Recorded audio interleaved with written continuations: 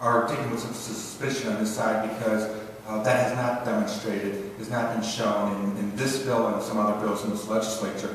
And in fact, the items that the senator listed, there are actually some items of contention there. The data sharing has always been an item of contention.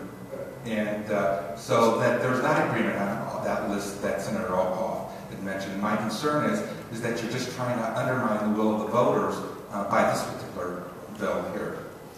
And Senator, I appreciate your skepticism. You and I have known each other for a lot of years, and as you know, you might have heard when I left the House of Representatives, I mentioned you in my remarks. I said, boy, I never thought I think my quote at the time was, I never thought I could meet anybody farther to the left of me than Senator Skindle, and then I met Representative Foley. And Senator, I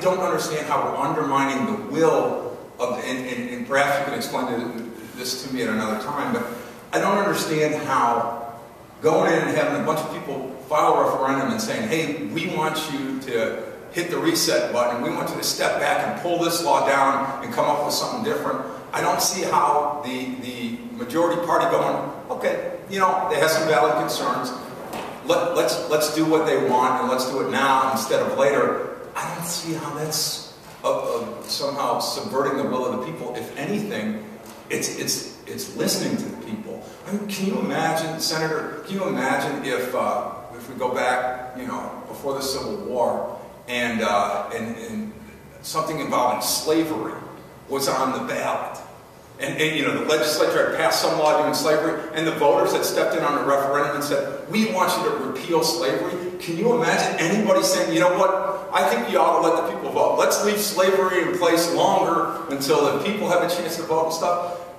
I just can't imagine that. I think when something's wrong and you say, all right, I want to hit the reset button, I want to listen to what these people have said and go forward, I think you ought to do it and you shouldn't delay. And I understand the political aspects, and of course, Senator, I know that's not your game.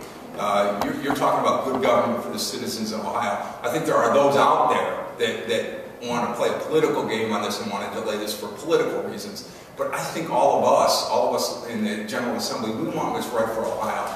And I think it's better to get it right quicker rather than later. Thank you. Other questions? Thank you.